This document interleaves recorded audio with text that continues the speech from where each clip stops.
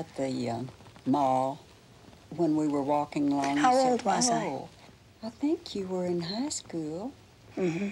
And you said, cross over here, I want you to see something in the window. We walked over there, and you said, this is what I did, and I won first place.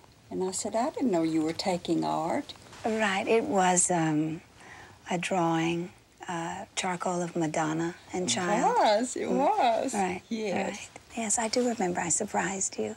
Remember the sculpture you made me? For Christmas, I think it was for Christmas. Yes. It was, one was very long. It was about life-size torso, female torso. I was so surprised. You said, well, how did you know how to do this? And I said, I'm in life drawing, and we have models. Nude models. I said, but these drawings are men. Oh. You said, yes, Mother. They had men, too. And I said, naked? Naked? Clothes? I couldn't believe this. My mother is very naive. Well...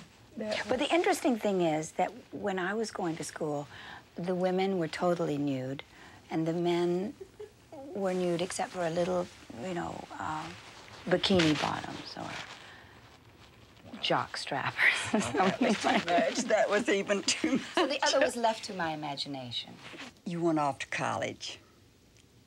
And remember what I told you? Mm-hmm. Do you? Mm-hmm. Your father says one thing and I'll say another. Right. Daddy said, I want you to study, get an education, and you said, have fun, have a good time. And so I've been having fun ever since. Well, remember when we went to Acapulco? Yeah. I remember telling my date, yes, I can go. The good news and the bad news. Yes, I can go. But my mother's going with us. He said, your mother? Your mother? Yes, my mother. And remember, he was very sweet, though, after a while. He said, your mother's great. She can come anytime she wants. You were very sweet. Every time I saw you on TV, it doesn't seem like it's you. It just seems like all the other shows I've seen. I mean, it's still hard for me to think that's you up there in front of the whole world. People used to think it was very strange because night after night, remember we were in New York, I was doing Extremities off Broadway, and my mother would sit there. 2 or 3 months.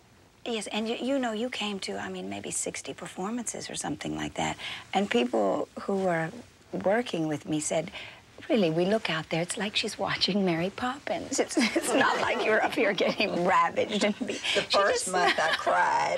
Yeah. Then after that, it was like Mary Poppins, you know? So, that was sweet. That meant a lot. You're my best friend. You always have been. Oh. She's always been